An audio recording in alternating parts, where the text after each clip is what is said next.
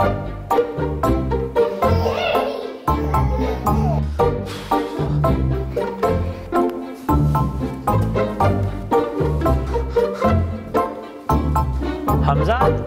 Zan?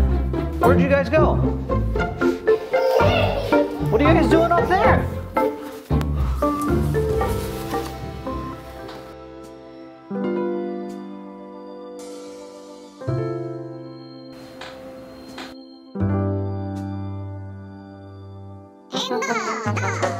Hamza, what are you doing?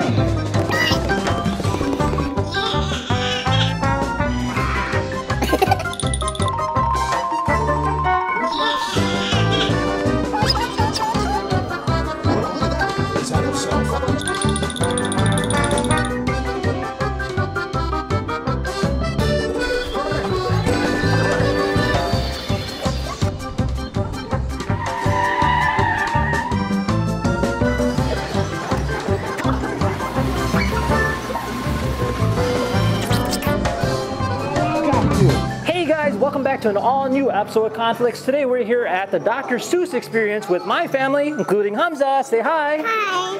And together we're checking out this experience, which is actually 25,000 square feet, featuring a variety of different rooms from the stories itself.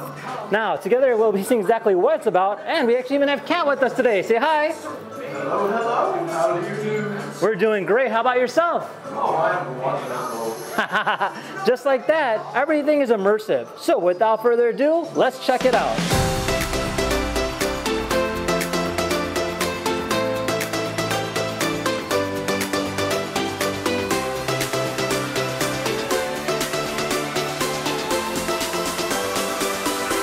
Oh, yeah!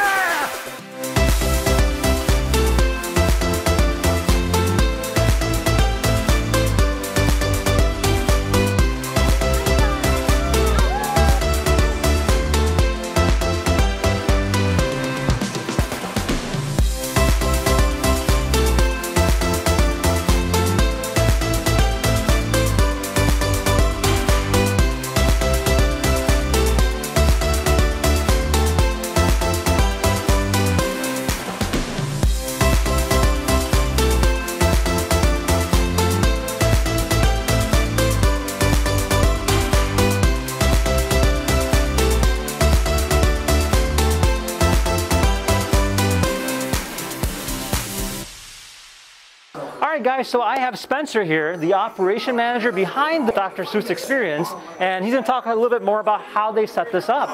So can you kind of give us a little breakdown on how long it took you to build this? Yeah, in total, this took a team of about 60 team members, about 6 weeks to make it all happen. We started off with a flat ground and nothing in here, brought it up in just over 40 days. Wow, and have you guys done this before? This is our third installation of the Dr. Seuss Experience. So we've actually opened up in 2019 in Toronto, and we just came up from Houston where we spent the past summer, so this is install number 3. Wow, and I have to say, you guys have a lot of different like animatronics and a lot of different tech behind this stuff. Can you talk a little bit more in terms of what you have going on? Yeah, so we have 9 different rooms displaying 9 different stories, and each room was actually developed and conceptualized by 9 different fabrication teams. Oh, wow. We essentially gave the story out to various fabrications all over the country and all over the world, and they came back with some great renderings and drawings of how they felt they could bring these stories to life. So some were very skilled sculptors, some were more on that animatronic side, so we really leveraged their strengths and their talents, and they were the ones that made this all possible. Yeah, I think like one of our most favorite was actually Kat over there. Oh yeah, Kat in the Hat's a very popular choice. Yeah, and I guess he's like a puppeteer too. And exactly. To the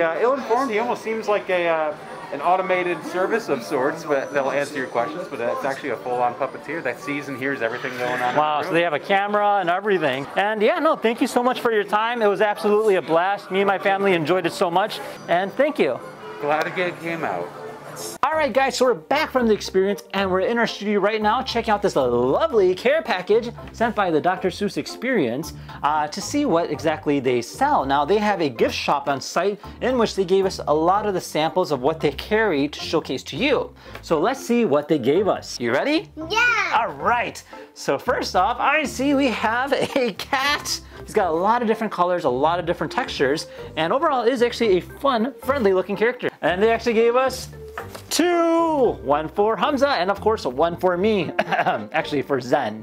Moving on, we have ourselves gift wrapping paper. So this here is an official Grinch gift wrapping paper showcasing Max as well as the Grinch. Hats.